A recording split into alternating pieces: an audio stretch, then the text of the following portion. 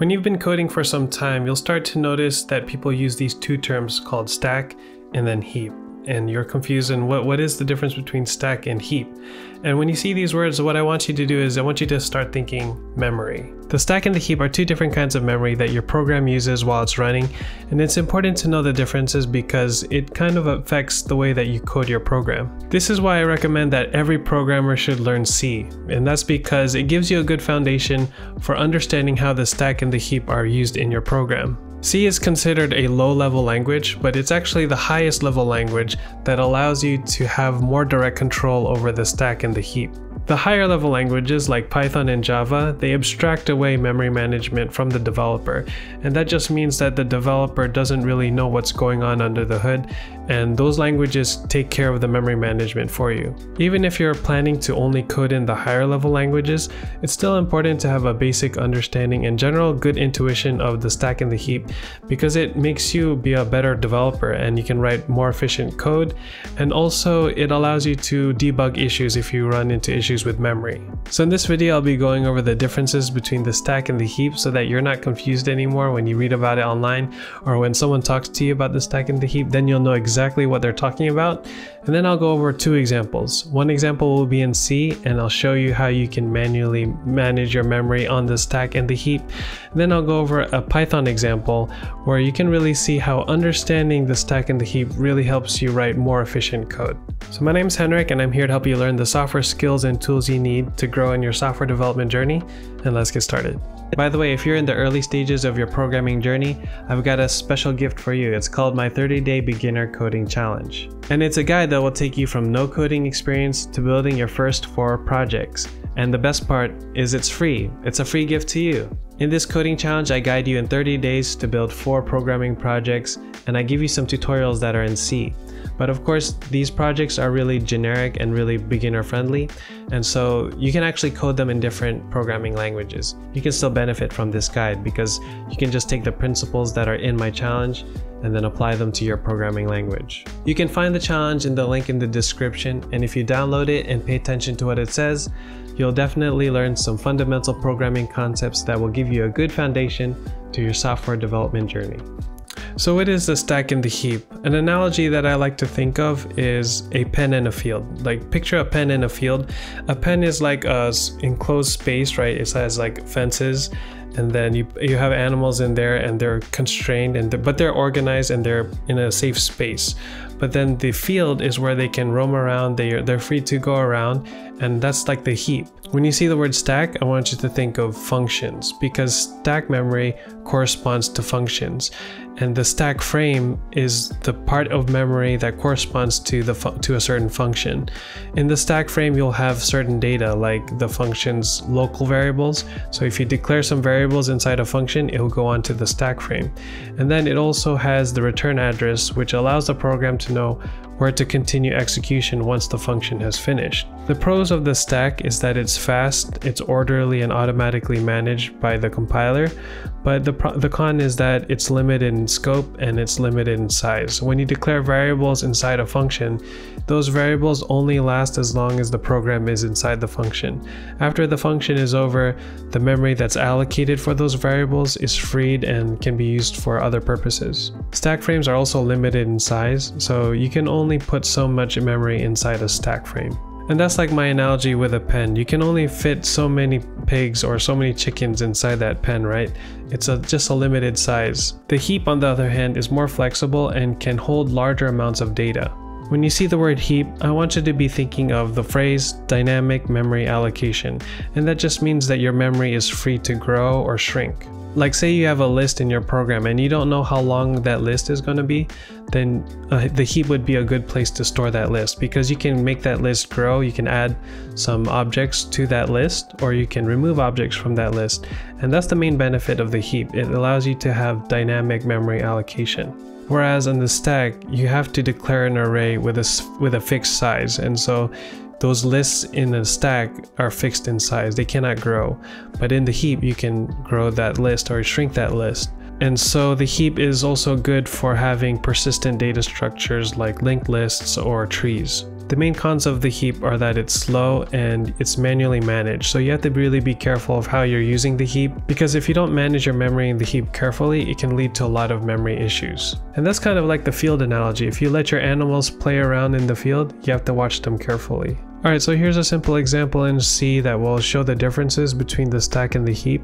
So let's go to the main function. Okay, so here we have an int variable called stack var, and we set it equal to 10. And this is a stack variable because we don't allocate memory for it manually. I mean, it's automatically allocated for us. And that's because the compiler already knows how much memory to allocate for it, because it's just the size of one int. So for the sake of illustration, we'll call this the main stack frame, and then we'll call this the heap. So this stack variable is located inside the stack frame. So it's just sitting there all organized and neat. And so it's kind of like a pen. It's like in the pen, like of a farm, it's like a pen, and then this is the field.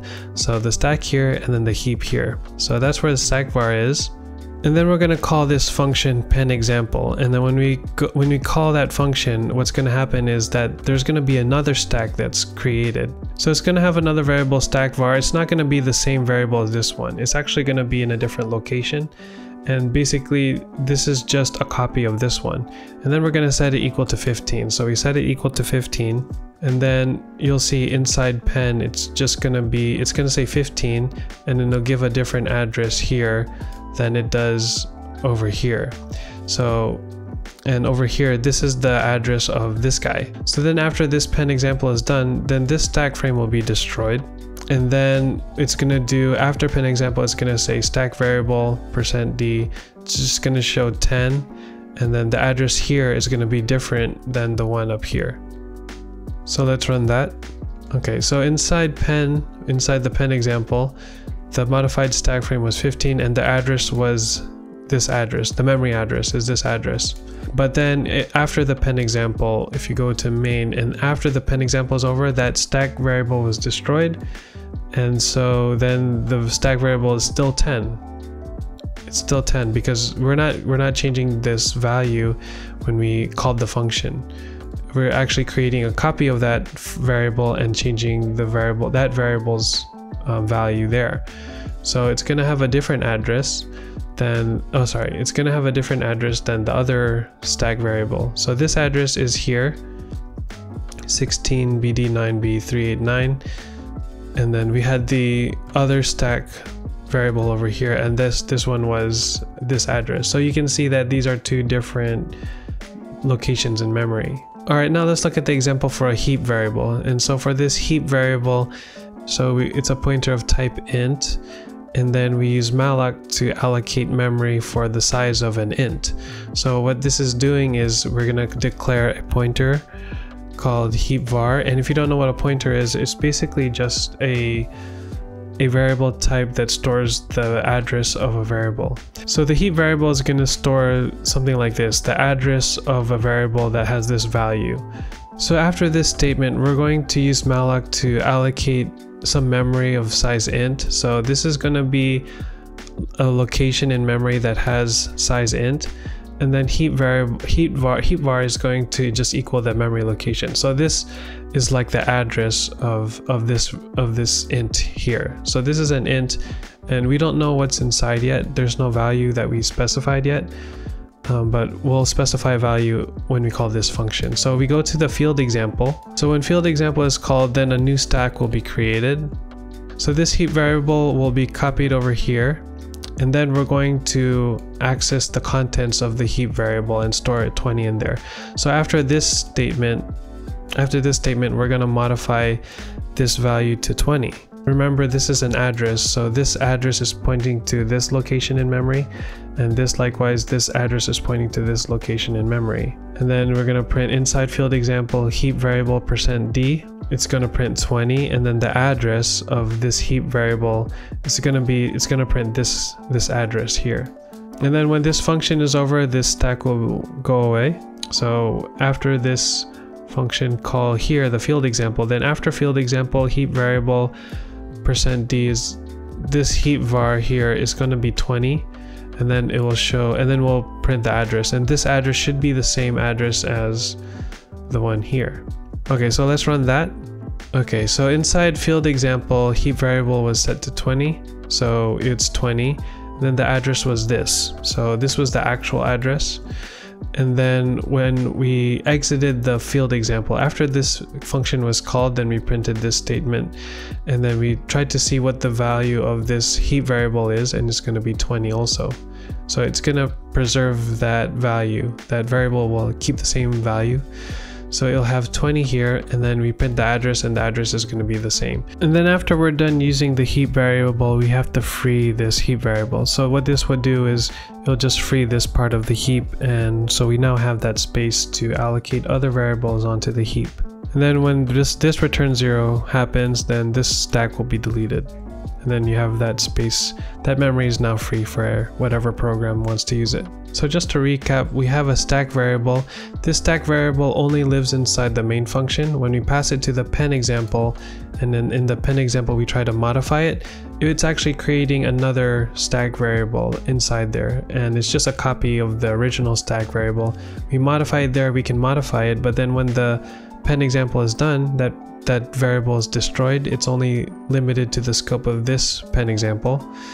And then when you try to print the value of this stack variable, it's still going to be 10. It's not going to change value to 15 because this is a different variable. But with the heap variable, it's different because the heap variable, you're allocating memory on the heap.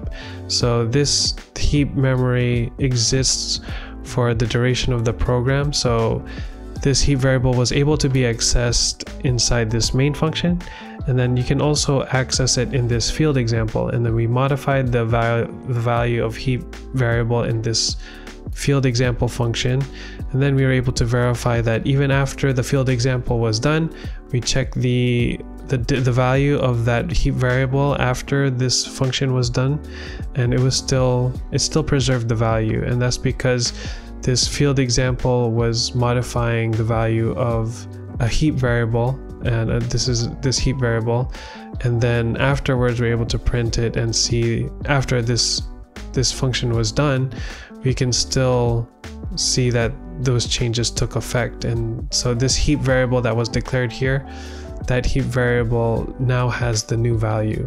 And then before we finish the program, we want to free that variable so that it can be used for other purposes.